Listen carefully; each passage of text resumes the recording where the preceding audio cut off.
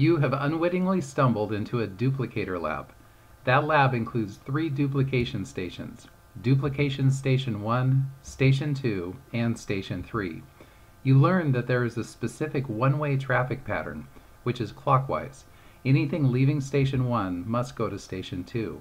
Anything leaving Station 2 must go to Station 3. And anything leaving Station 3 must go to Station 1. There is also a large sign which displays the number of duplication events. Right now it is showing 0 because no duplication events have happened.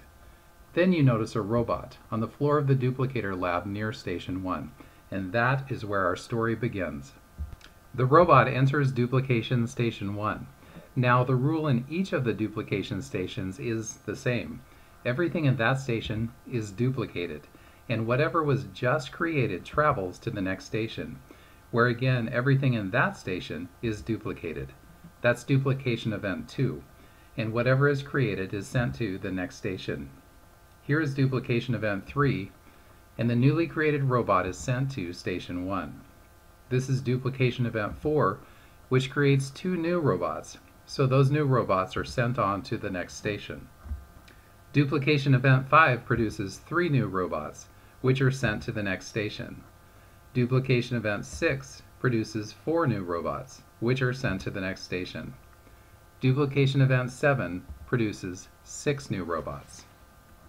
Right now, looking around the entire duplicator lab, it's easy to see that there have been 7 duplication events. Also, the total number of robots is 19, and that brings us to our 3 riddles. Riddle 1. How many total robots will there be after the 10th duplication event? This includes all of the robots in the entire lab, not the number in just one station. Riddle 2.